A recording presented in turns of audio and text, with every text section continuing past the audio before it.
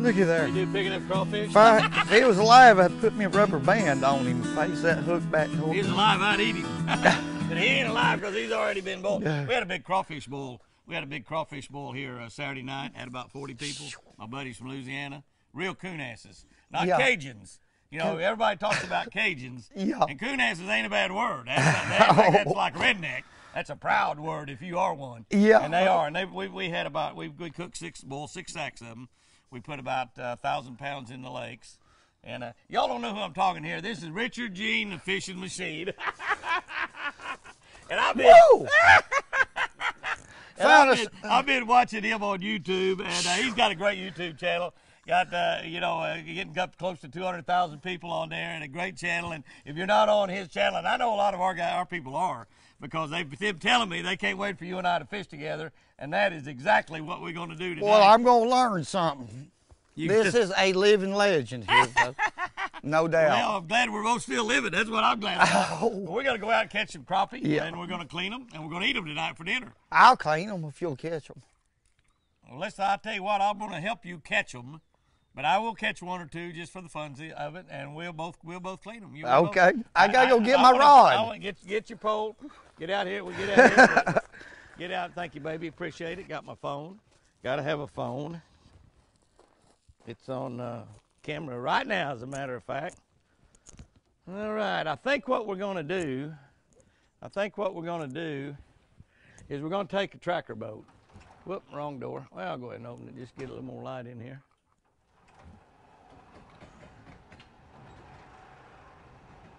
We're going to take our tracker, I believe. We've been crappie fishing. We've been crappie fishing out of the Ranger. This whole building smells like crappie because we've been catching and keeping a few crappie.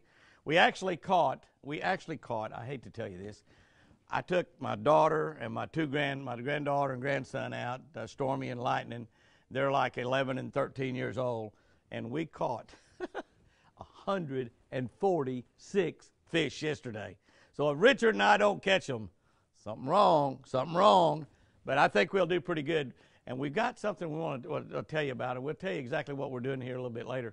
But it's something that happens every year that very few crappie fishermen around the country ever talk about.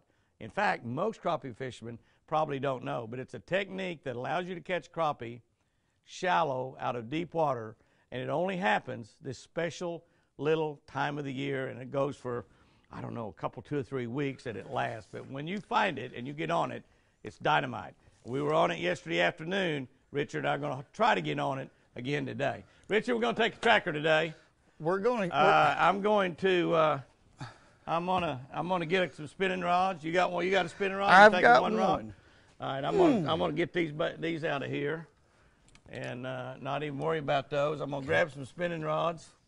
I'm going to grab some spinning rods out of that other boat. And I think the kids are wanting to go fishing again. I think Sherry's going to take them, so I'm going to leave them some spinning rods. Get these casting rods out of here. Woo, this is a nice boat. This is a dude. You can catch anything with this one, can't you? Or out of this one. That is a Cadillac Tracker aluminum boat. It's a 195, and this one is really tricked out. I mean, this baby is tricked out deluxe. All right. All right. I'm going to use your little crappie baits today, but I'm going to take a few of mine also. But I'm going to... well, I've got a bunch of these pre-rigged. Okay. And they're 130. You got them glued and everything? Glued and everything. And I even got us some slab sauce. Some slab sauce? I've got for an attracting. If you want, of course, after you catch one, they're gonna smell like a crappie anyway. Your rod's kind of funny. I ain't never seen one that's broken in the middle. Well, I just have broke it. I don't really like a 2-piece rod, but I got this because it was unusually wimpy. Yeah, and you're talking about ultralight. How about that little ultralight? That is a fine deal. That's right kind of there. sweet, isn't it? I'm going to take that. Light as a feather. I seen you were catching those fish in open water in around 12 to 14 feet. If they're still there, and that's the reason I brought this rod here, so I could control my bait a little bit better. Yeah, I like it. I like it. What we got right here, Roadrunner. How to get them. And let's see. I'm about to run out of tackle. And what he's doing right now is getting everything. He's getting his crappie stuff. He's got to get his stuff sorted out right here. But I want y'all to look right here. He ain't got nothing to fish with. Walmart ain't got nothing. I got a few rod and reels. Compared to what Jimmy's got. And I got a little bit of fishing tackle. He's a mess. I love him. Already, I want y'all to look right here. I don't have tons of fishing tackle, but I got quite a bit. Oh my goodness. Lucy.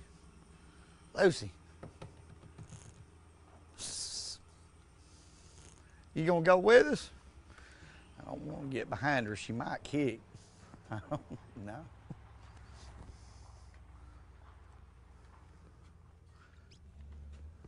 I'm gonna hook him. I'm gonna help him hook this up right here.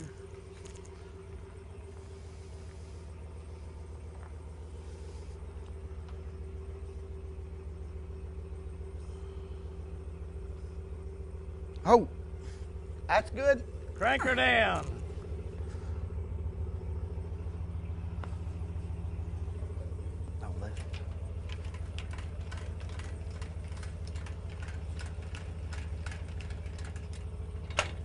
There we go, nothing to it.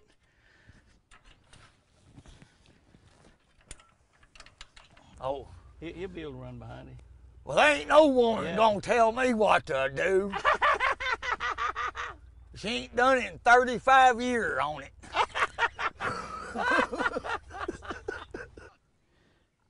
Oh, hang on, got a fish. Thought we never would catch one.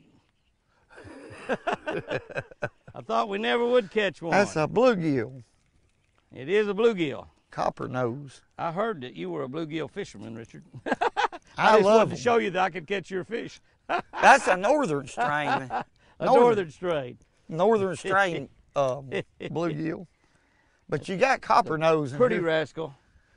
Yeah. Yes, sir, we got copper nose. There he is. There's a, that's a crappie there. We're gonna keep about probably 15 or 20, and it's about a pound. Not gonna keep great big ones. That's just about right to keep probably. Black crappie. Yep, that's a good one. one. Look at there, look at there. My first Oklahoma fish, folks. There you go. That one fish was worth the effort. That's worth the trip right there. It was worth the trip. Well, you're gonna get a bonus, I guarantee you. Oh, me. Now, we're going to keep these, right? Yeah, we're going to keep about that size is what we want. We'll get some bigger ones, we'll throw them back. Well, we can put him in the bucket. You got live wells right there. Look at We'll probably have to get some water going in there. We'll get some water going in that live well and get it going. We're going to eat some crappie tonight. That one thinks he's a bass fish. He does think he's a bass, doesn't he? I better tighten that up right there. He come to the top like a bass fish. See how he's hooked right here. He's in a good spot right here. Let's put him in the boat. Oh yeah, boy, they're eating that thing too. They're eating that thing. And I got plenty of these too. Yeah, I want to use that little jig of yours. I want to use it. Okay, I'll rig you up. I'm gonna go ahead and throw this around for a little bit. But I want to use that. I want to use it. I got my bluegill bait on. That's a perfect size right there to eat. Perfect size. We'll keep us about 20 or 25 of them, and these are black crappie, by the way. Oh, There's no white crappie in here. They are black crappie, and we should catch some 2-pounders. I'm gonna get Jimmy a jig. You See got that? it. Let's see what he is. That's a bass. Yeah, that's a bass right there. He's giving you a feed on that little stuff. On his rod and reel, I tell you, He's not a giant bass, but he's not happy. Let's see what we got. He's here. not happy. Oh yeah, Pound and a half bass. about a pound and a half. Aren't they pretty in that clear water? Look at They are, and they're healthy. And you see what they're doing there. They're slurping. They're slurping up on that. That bass is a little skinny there. He's kind of like me. They're slurping up on that. They're not really. It's not like they're schooling. Not like they're schooling out there. They're just slurping up on top of that water. Where'd they go? Scare them off? They were, yep, right in there. I'm going to throw right here. What we'll do is we'll try to find a lot of schools of those. We'll try to get around where there's quite a few of those, quite a few that fry around in deep water. See, this is 21 foot right here. That's a crappie. Whoa. My. This is a perfect rod for this open water, folks. Oh, yeah. It really is. We're fishing with some awfully light equipment out here today. He's hooked right in the roof. He'll get a big bass or two on. It's gonna be a little bit of a challenge. Jimmy, you got some healthy fish in here. That's proper pond management. That's all they are too. Exactly right. That's a good fish. That fish is pushing 12 1/8. I had to put that 1/8 in there. Hey, is that live well working now? It was. Here's another one. Here's another one. That's a good fish. I was holding your spot there while you were messing around there. Put him back here. I want to holding your spot for you. Golly, I mean, he sucked that baby down. You can sure get them loose a lot easier without that barb on there, can't you? Yeah. Perfect eating size crappie right there, my friend. I'll be glad to fillet that one right there. Yeah. On it. Whoa. Dead blame. Thank you, Lord. Whoa! You allowed me to live one more. Let's catch another one. Here's a crappie right here. One of them crappie. One of those crappie going to be in the skillet. That one right there is a good one. Going to be in the skillet. That's perfect size to fillet right there. That's just right. That'll make some beautiful fillets in a live well. Me too. Wow, he come up there and done something there. That's a good fish. I don't care where you're fishing. I was hoping when you get that up back there, so I'd let you unhook mine and put it in since that's what you were doing anyway. Well, I can. We can put them. We can put them both up here. Hey, that broke my little line off. I got Richard in the right spot now, right by the live well. Look at there. Those are perfect eating size crappie right there. Those are the ones I love to eat. That's what I'm talking about. They ain't nothing like it. The sport of fishing is second to none. Let's catch another one.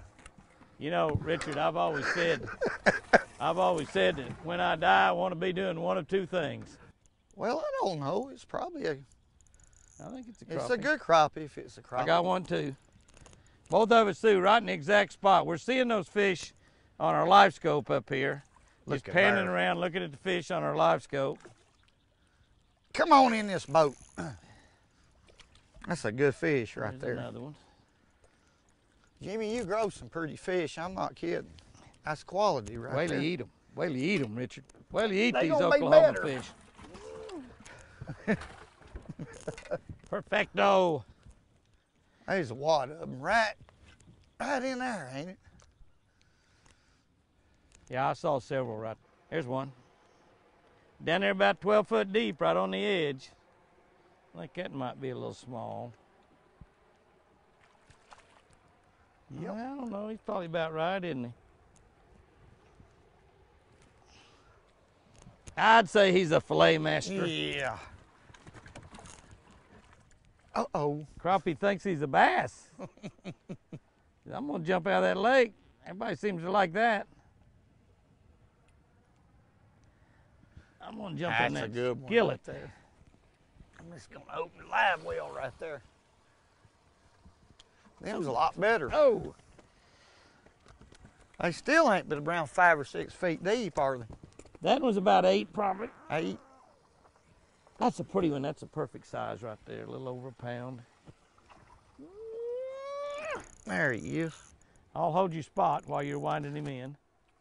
Nah, I don't think he's going to make the grade, is he? Well, let's see. Well, he's better than I thought he was. Yeah, he's pretty big. He's plenty big enough. My. I tell you, old Clarence is missing it right here. Who's missing it? Clarence. Missing it? Yeah, he's missing it. Clarence, little hair limb. Clarence is? Yeah. He's a good guy, though, isn't he? There's 15. He's a good one. He's got a lot of hair on the end of his nose. He can't see good enough to know it's on there to shave it, but he can't help it. How much hair has he got on the end of his nose? Enough to hide 3 crappie? Easily. Oh, man. Oh, here's one. There he is right Here's there. one we can hide right here. They in that little corner. That's deluxe crappie fishing right here. Now I'm telling you. Now these crappie here are not on the deal that I was going to really talk about is how these crappie and bass get under the fry.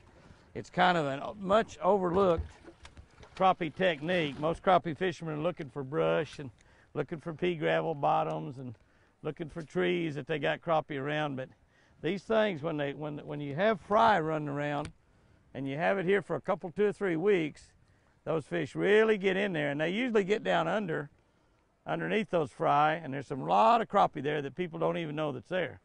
They go in there and try to catch those bass around those fry, and you'll catch bass around it for sure. But the crappie are eating the bass fry. Nice bass. About a 3.5 pounder. Yeah, nice bass. Very good bass. This is a bonus right here. Where's he going anyway? He's jumping down underneath the boat. Now he's over on the other side of the boat. Oh, that's a good fish right there. Yeah. What I'm talking about. Yeah, that's what I'm talking about right there. Look at that guy tail walk. Come here, Buggy. Come here, Buggy. Oh! They're a blast on this. They're a blast on anything, but on this light stuff, they are really special. Looky there, Kokomo. Little bitty tiny jig. That fish weighed 3.5 pounds, won't he? Yeah, buddy.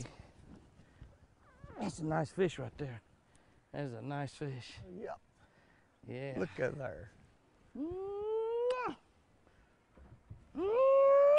You're giving him shuggy. That's so good, I go back for more. Woo! Yeah. Put these in the bucket, and I want you to All look right, at some crappie. Richard said we had 22 in there. He's counted them, and he said we had 22 crappie in there, so we're getting ready to find out. That's one. Richard is from Alabama, so I'm not sure. We're going to find out. We're going to learn a lot right here. That's 3. That's 4. 4. Yeah. 5. 6. 7. 8. What comes next, Richard? I forgot. 9. Good boy. He can go to 9. Don't be counting if they jump out and jump back in that live well. Okay. 11. 11. Oh, there's one got out. 12. 12. I'm going to count that again. 13. No. There's 13. Now, Richard counted 22 in the live well, so 14. Now, he's from Alabama. We're going to find out exactly how this works. 15. 16. Uh-oh. Uh-oh. 17. We count these as jumping out. 18. Golly, they're jumping out of there. 19. Should be 3 more. I believe I see it, Jim. Unplug that drain plug here. Okay. Golly. They're jumping out everywhere. Y'all settle down. Settle down. Settle down a little bit. Is it right here beside Right, this it's right in divider? the middle there. Stay. Stay. They don't mind very well. You count as many as I put back in the bucket. Yeah, I get it right there. I hear it draining. Is that turned off? That pump? No, we got to turn it on. Turned it off. I just turned it on. Did you? Okay. Just- Okay. That's why it started draining. You just Aerators leave are that off. loose in there, or just? Yeah. Just Or leave wait. it laying in there. I'm gonna pull the drain plug and let that drain. How many we have? 19. Well, Jimmy, 19. well, I don't know. You might. Well, 19. Oh, I bet that's more than we can eat. What do you want to bet? Oh, yeah. I bet that's more than we can eat. Me see Pretty good, them. pretty good bag of crappie right there. Yeah, it is. I'll go get my, boy, I tell you, look at how much dust we got on that boat. We needed And it was, this morning it was perfect clean, wasn't it? Yeah, yeah. All right, here's the deal. I'm gonna run this part. I got my Bubba knife. Now, I did a catch and clean and cook video back last November. And I caught all kinds of flack from everybody about my fillet knife, which was a piece of junk. It would not fillet one side of one crappie. So I ended up getting just my regular old fillet knife, a hand fillet knife, an old-fashioned one like you use. Yeah, like that, and filleted all of them by hand. But I took so much beef from that that I went and got a Bubba knife. I mean a Bubba knife. Now look at that baby. Don't even get close to me with a Bubba knife. So you're saying you got sick and tired of getting sick and tired? I got sick and tired of getting sick and tired, and I have a Bubba knife. So let me tell you. Now you cut through the rib cage too, don't you? I do. Here's what you do. You go down through right there with your Bubba knife. Right. I take and make a little cut right there because that's a good big chunk of meat right there. And cut down, and now I'm cutting right through the rib cage. Now a lot of people cut around that rib cage. Cut right through the rib cage. Cut that right there. There's exactly now you got that part still to cut out. That's the way you do it though, isn't That's it? exactly. That way then you make that little cut there. So you you get save that. a lot of meat right Yeah, here. right there is a good cut. And you can do that with your electric knife too, but obviously, you know, I better do it that. And then what we do is we got our water in our sink over here. My buddy Larry Sissel fixed me up this granite table. My old table was worn out. And I just come in here to angle and get all that meat. If you don't, you'll waste it. A lot of people will waste that whole. That's a whole bite, folks. Yeah, that's a whole bite. You're right. A whole bite. And then come in here at angle under the rib cage. The knife just rips right through them. Just like that at an angle. And there won't be any bones. But it pays to check and make sure. You don't want nobody to get a bone. Now Chris, when she cooks them, she's going to cut that in. She's going to cut that into 3 or 4 pieces. And we do that sometimes. We clean them. We'll go ahead and cut them. But usually she cuts them. She likes the size that she likes. But now if you'll take and just throw those in the water, what we're going to do, by the time we get through cleaning, and we'll take and run the hose in there. We'll run the hose in there and run some more water on them. See how quick that goes through that? See there? Yes. And run some more water in there. And these are going to be really pretty and white. They're not going to have it. All the blood's going to, while we're cleaning, actually all the blood's going to go out. And actually what we're going to end up doing, we're going to eat these tonight. All right, here we go. We're going to do the last, we're going to get started on this catch, clean, and cook. This is the best part of all, the cook part. Oh, wait a minute, Richard, I forgot. I got to put my shades on. I'm sorry about that. Oh, I didn't mean to scare you. He's going to get his shade. All right, Chris, we got her going now. We got it. We have it going. This is my little Chinese wife. My little Asian wife right here. Here's one of the critical things, I think, honestly, in cooking fish is to cut them in small pieces. Don't you agree, babe? Well, it just depends on what your preference is. We like ours crispy, so that makes it easier to cook. And I went ahead and prepared most of it because I knew you would be late. You knew we would be late. It was Richard's fault. He wanted to see some elk. And, of course, that's typically about the size of most fillets that you'll fillets. get. It's got the belly meat in there. That's a good bite right there. This one is pretty clean, so you don't really have to trim it off. And I just kind of cut them up in pieces. Mostly when I flay them, they're really clean, aren't they? Well, I found a few like that. I don't know what happened there. That was Richard's fault. Richard was supposed to be cutting that deal off right there. Well, I thought they were supposed to come off with Lord, fillet knife. It is supposed to come off with a fillet knife, but sometimes when you're really fast and in a hurry, you leave that on, and the guy that cuts the belly part is supposed to finish that off for you. Well, Yeah. You look good wearing your glasses at night, by the way. well, for I am sure. pretty ugly. No, you look good. When you're naturally cool, the sun shines on you all the time. One thing for sure, you don't want to leave it on there to cook it. So, pretty hot. Now, we have a lot of fish there. That is only Richard counted 22 in the boat, but he's out of as Alabama count. And we counted Oklahoma count. It turned out to be 19. He never forgets. Roll them into flour, and all that is just cornmeal right there. It's just cornmeal and You can salt. roll them in flour, really, too, if you'd rather do flour. No, you don't want to do flour. You can. Well, you can. You can roll them in anything. Not nearly as good. And roll them in the can bud add if you want any to. kind of spice. You know, if you want it spicy hot, you can add hot. But I like mine just in salty cornmeal. And I cook pretty simple. And I just. When she says salty cornmeal, she means salty cornmeal. Well, no, this isn't too salty. See, I can do this part. You gonna try it? No, you're for the fun. I'm just saying I could do that part. It's so easy, even you could do it. It's so easy, even I can do it. I would. Here, but you gotta have some onions. Yeah. This is cocktail sauce. Okay, we got a batch almost ready over here. This is cocktail sauce with horseradish. Yeah, not now. Keep your fingers out there. Okay, that's just that quick. That's how fast they're ready to go. Now look at here. They float and they're brown. When they float, they're in business. This is the prime deal right here. You see it? How it makes it a little bit crisp? Just a couple of bites. Hand that to Richard.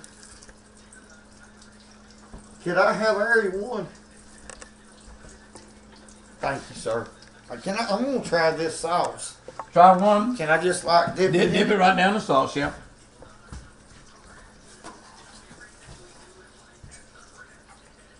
What that? That's delicious. Rather have tartar sauce or not? Because you can try both. Same thing. I'm talking about that's good though. That ain't. Well, yeah, it's good. It's just like shrimp, you know. Y'all gonna share that? What we got? What? Share it. Share it. You gonna share that? Do I have to eat this tartar sauce now? This is especially made for Richard Jean, the fishing machine. That's good, folks. That's real good. I believe that's the way I'm gonna eat mine. This is especially made for Jimmy. I've never tried that before. You don't love it. The red sauce with this? Never have tried it. I'm gonna tell you. Well, you're gonna enjoy it. It's You're just gonna enjoy it. ketchup and horseradish. That's all it is. Ketchup and horseradish. And however hot you want it, you just add more horseradish. Keep adding more horseradish. That's perfect. Even I can make that. Yeah. Now he does. Of course, even you can make that. I think I'll make some tartar sauce, okay? Oh, man. It looks good. I ain't kidding. Simple, easy deal. Straight to the point. And you see here something else that you probably didn't realize. I eat a lot of carrots. That's why my eyes are so good. I got 20/20 in one eye, 20/15 in the other, which is not worse than 20/20. It's better than 20/20. I eat a lot of carrots. We go through a bag of carrots like almost every day. Yeah. Of course, Lucy and Milburn eats 99% of them, but I do share. They do share their grapes with me. Mm-hmm. All right, here we go. This is the way we do it. This is the way the rednecks do it for sure right here in Oklahoma. We got it just set in the pot that it come in. Chris said that the potatoes, she said she's not let them sit there so long waiting on us to get in. They got a little greasy. But I'm going to tell you. I like them that way. I like them that way too. Greasy potatoes is good and good for you, I'm sure. Got the mac and cheese in the pot. We got the salad, and obviously we got great fish and a little dessert. Those watermelons come out of our garden. Switzer onions. Do what? Barry Switzer's red onions. And Barry Switzer, Coach Barry Switzer's red onions right there. He said you can't eat fish without red onions. So we got it right there. This will be the end of our catch, clean and cook video. I can't even say it right. We're going to bless this food here in just a second and get down to eating it because we've been all day doing this. We caught 61 fish today, and there's the best part of all we caught today. A lot of them still swimming. Hey, remember, Richard Jean, the fishing machine. If you're not subscribed to his channel already, he's getting close to 200,000. If you're not subscribed already, make sure you subscribe. This guy is, well, he's a nut. What can I say? I mean, he fell right off a tree. The squirrels chased him around all day today. They did, I swear. Be sure to subscribe to his channel. Great guy, even though roll tide. Boomer Sutter. I hope we play y'all this year the final game. I the brought final you game. Huh? I had you Alabama hat. You want to go get it? No, that's all right. Let's bless the food. Okay. Hey, guys and girls, I love you.